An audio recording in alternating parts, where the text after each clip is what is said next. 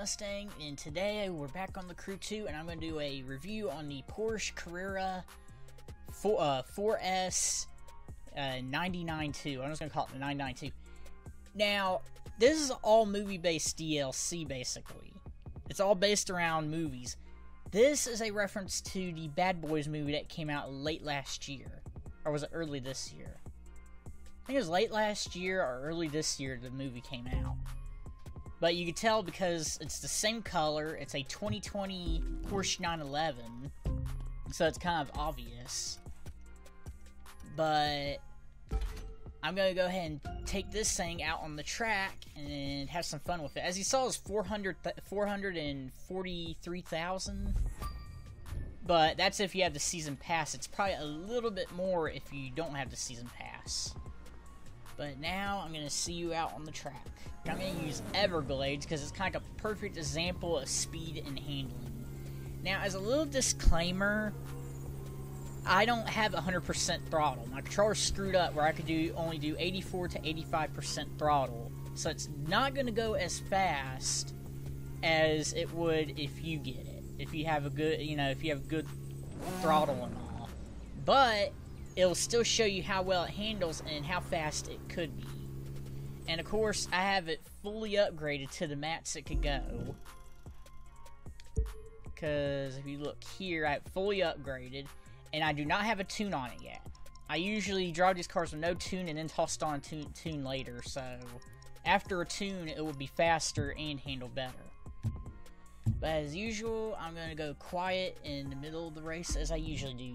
So you get almost the full experience. One.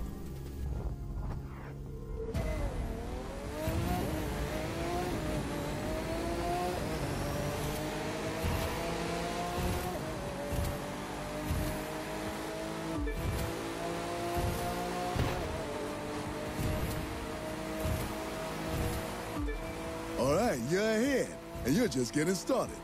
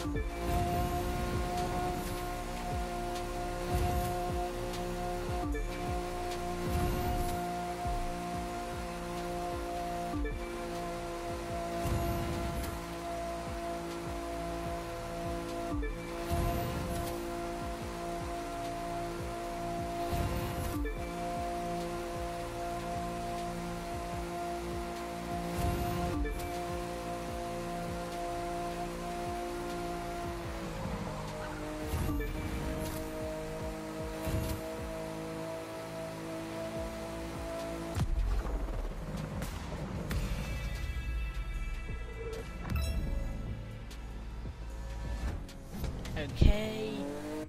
Now, what do I think about this Porsche? It's a very good car. I mean, I was pushing that thing as far as it could go. There's a live reward nearby. But I was pushing that thing as hard as I could go with this controller. Luckily, I'm getting a new controller next week, and it's supposed to come before the next update, which is going to have the Elite Bundle, and it's going to come with the Volkswagen Bus and the Volkswagen Beetle. So, I'm happy about that, and hopefully and of course that controller's brand spanking new straight out of the box. In fact, the box is still sealed. But, besides that, this car is a very good car, and I recommend buying it. And it wouldn't surprise me if sooner or later they're going to ask you to have this in a Summit. Because normally, every time they bring out a new car, usually they ask you to get it in a Summit. No squirrels! But, besides that, I think it's definitely a car that's worth getting by itself. And I think it could compete against the Porsche Cayman, the Porsche 911, and even the 3.6 Turbo. It's one of the good Porsches that are in the street racing category. That's all I really have for today's video, and I'll see you guys later in the next video.